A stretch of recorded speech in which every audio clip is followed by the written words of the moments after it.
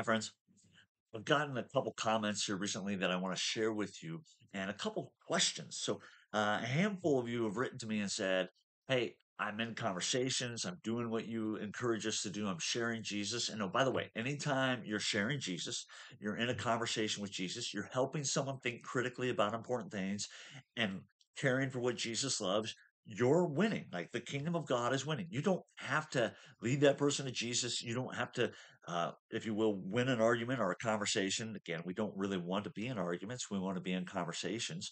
But you don't have to walk away saying, "Hey, I got the victory." If you are engaging and you're growing, then that's a victory for the kingdom of God. But here's the question that I get. I hear some of you say that you're in those conversations and someone says, "Hey, extraordinary claims require extraordinary evidence." So when you talk about God, they say, well, extraordinary claims, God's existence requires extraordinary evidence. Or when you're talking about the resurrection, they say, I can't believe in that because an extraordinary claim requires extraordinary evidence. That is a kind of packaged social media phrase that skeptics use to think that they've done a mic drop from Christianity right there. Here's what you should respond with. What do you mean by extraordinary evidence? Now, most people haven't really thought through that because one, it's not their own argument and they haven't used it enough to make it their own argument.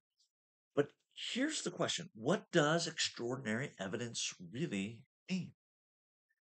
You see, I don't know.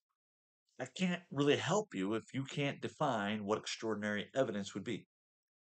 If you present to me a definition of extraordinary evidence, then I would say, is that consistent with everything else you believe, or does everything you believe require extraordinary evidence?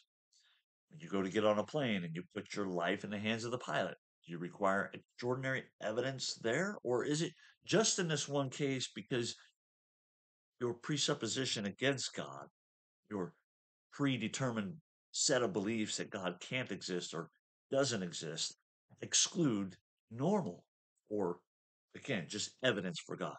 Because I don't believe there's anything as extraordinary or normal evidence. I believe there's just evidence that we have to put into the filter. We have to look at it, examine it, and go, this is believable or it is not believable.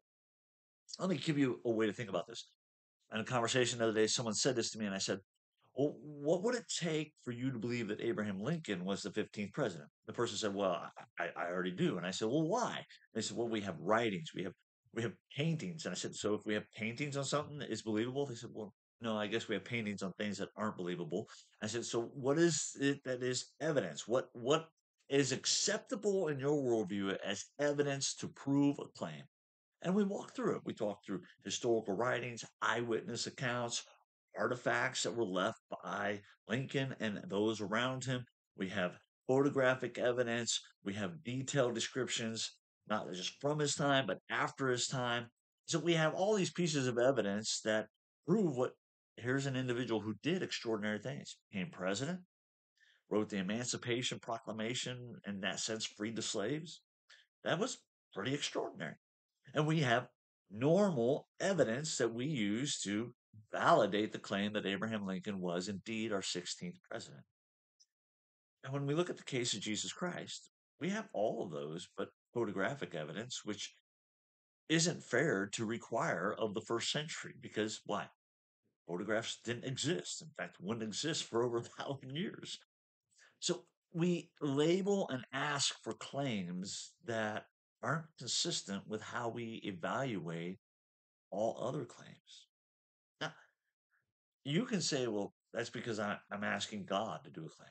Richard Dawkins was in a debate. If you don't know Richard Dawkins, he was kind of labeled one of the four horsemen of the apocalypse for the atheistic movement in the early 2000s. And he made this statement on the debate floor, and he said, if you're going to make extraordinary claims, you have to offer extraordinary evidence. Well, I would argue that the resurrection and creation, existence of all things, universal moral laws, objective right and wrong is pretty good, extraordinary evidence for Jesus. But Richard Dawkins, I got to give him credit.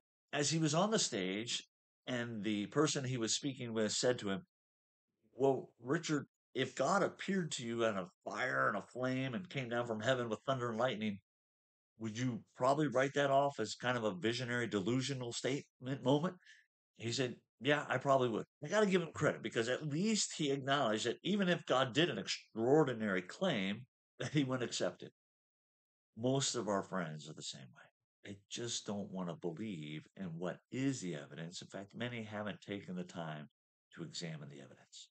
So don't be rocked on your heels. Don't be taken aback. Don't think the conversation is over when someone says extraordinary claims require extraordinary evidence. Simply ask, what do you mean by that? What would extraordinary evidence look like? Is that consistent with the rest of your beliefs? Let those questions guide you into a deeper conversation so that you can help someone think critically about important things and care for what Jesus loves. Thanks for the comments. Thanks for the question, guys. Keep the questions coming.